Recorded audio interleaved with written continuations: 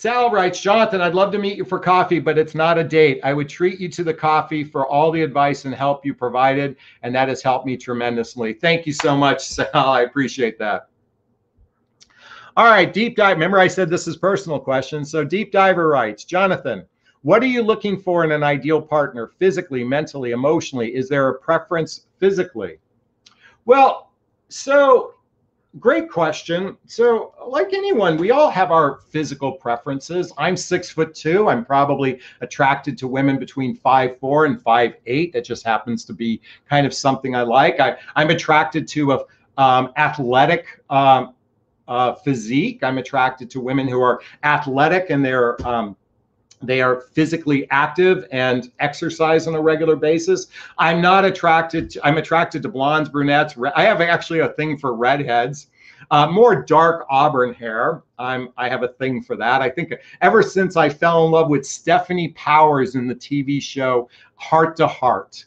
Stephanie Powers on Heart to Heart. I have a big thing for dark auburn hair, but my ex-wife was a blonde, and I've dated brunettes and such like that. What else? Well, shoot, I have it on my bulletin board. Here, I'll read you from my bulletin board. See, I actually have my perfect mate on a bulletin board, so I'll read you from that. We mutually desire and adore each other. We feel safe and accepted with one another. We feel rooted with one another. We feel fun and spontaneity together. We are both givers and believe in teamwork. We believe in depth. We believe in growth. We believe in intimacy. We believe in flexibility. We believe in love and laughter and communicating with one another. What I'm most attracted to, I'm rather sapiosexual. What that means is I'm attracted to an inquisitive mind. This is one of the reasons why I use the word bored in the dating realm, but most women today, to me, seem very boring. They don't ask really deep, intelligent questions. I'm going to read you a meme that I love that illustrates what I'm looking for since you asked. But this meme so feels like, here's the meme. Starts off, I hate small talk. I want to talk about atoms, death, aliens, sex, magic, intellect, the meaning of life, faraway galaxies, music that make you feel different, memories, the lies you've told, your flaws, your favorite scent, your childhood, what keeps you up at night, your insecurity and fears. I like people with depth who speak with emotion from a twisted mind. I don't want to know what's up. So that just gives you an illustration of what I'm looking for in my perfect partner. Thank you all for these questions. I appreciate that. Carrie says, you just described my perfect partner. Well, thank you.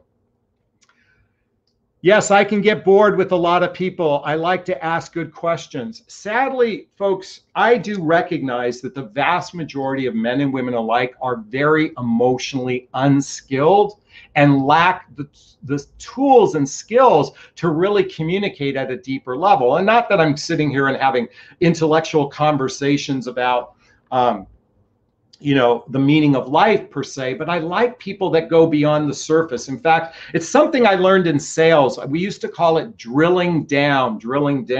So if you ask someone a question, you ask them, what inspired you want to do that? And then go deeper and say, what's your greatest pleasure from doing that? And then go deeper with each question.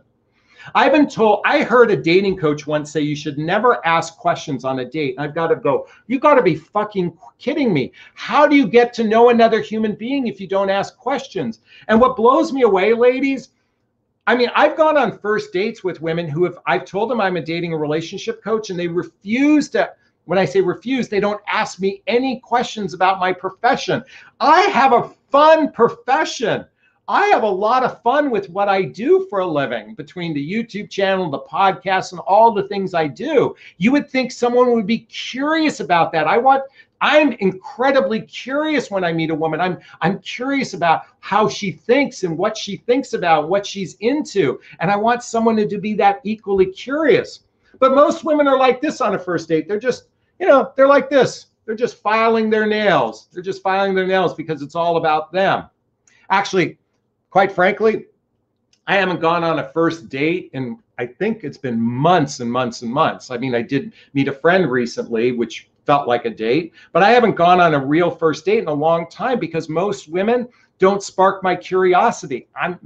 Listen, maybe I set my bar too high, but I'm not looking for mediocre. I want something spectacular, and I want the same for you. I want you all to strive for something spectacular, because if it isn't a fuck yes, it's a hell no. I repeat that. If it isn't a fuck yes, then it's a hell no. I think that's Mark Manson. So anyway, or Alan Cohen calls it a hell yes. To me, if it doesn't feel like a hell yes to meet someone, I'm not interested. But that's just me. And maybe that's why I'm still single. But who knows? I just haven't met my person yet. All right.